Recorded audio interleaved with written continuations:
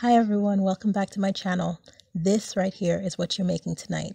It's pasta from scratch, it's vegan, it's insanely good. If you never thought that you, yes you, could make homemade pasta from scratch, homemade ice cream from scratch, homemade chocolate cake, homemade vegan burgers, hit that subscribe button because this channel is all about showing you how to make affordable, homemade, delicious food that's all plant-based and perfect for your entire family. In the description box of this video, you'll find the recipe for this simple homemade pasta bolognese, chocolate ice cream for dessert, vegan of course, and vegan pancakes for the morning after Valentine's night, or any morning. So let's get into this pasta recipe so I can show you just how simple this thing is. Okay, flour, oil, garbanzo bean liquid, meaning the liquid from a can of garbanzo beans, and spring water. That's it. You knead it, you roll it, and yes, I use a can of beans in a Ziploc bag as a rolling pin. You make do with what you have.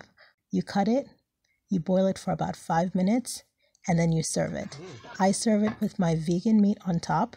It cooks up really nice and crispy in a butter garlic sauce. I'm telling you guys, you can do this. You have everything in your kitchen right now, and it takes no time at all. It's fresh and delicious.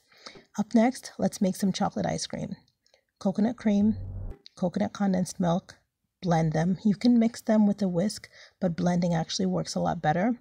Add almond milk, add sugar, add vanilla. Freeze it for about 4 hours, and then it's ready to eat. Or if you have an ice cream maker, you can pour it in the ice cream maker and enjoy it like a soft serve in about 15 minutes. Finally, my pancake recipe. Flour, baking soda, baking powder, sugar, and butter. But here's the trick. I treat it like my buttermilk biscuit recipe, and I rub the butter into the flour mixture so it really gets infused in there. Add your milk, and you keep mixing. That's how I choose to make it, and it's so good. Literally mouth-watering and delightful. You don't even need a spatula. I actually flip it with a fork. It's a whole thing. It's nuts. You can flip it with a fork. That's how you know your butter is right. Step 2. How do you know your butter is right? You can put it in the pot without any butter in it, and you can flip it as though you flip it with a spatula and butter. We are here flipping it with a fork and no butter. If you, in 2018, are still flipping with a spatula, you're still putting butter in your pot, your butter ain't right. I flip with my fork. Batter is right. My batter is right. Okay, let me show you what it looks like when you put it on the stove. I don't use no butter at all. I don't use no butter. This is not a fancy pot. This is a pot from Walmart. This is a regular Walmart pot. Nothing fancy, nothing from Wolfgang Puck, nothing from your Richard Rays and your Wolfgang Pucks. This is a mainstays. My sister got it at Walmart.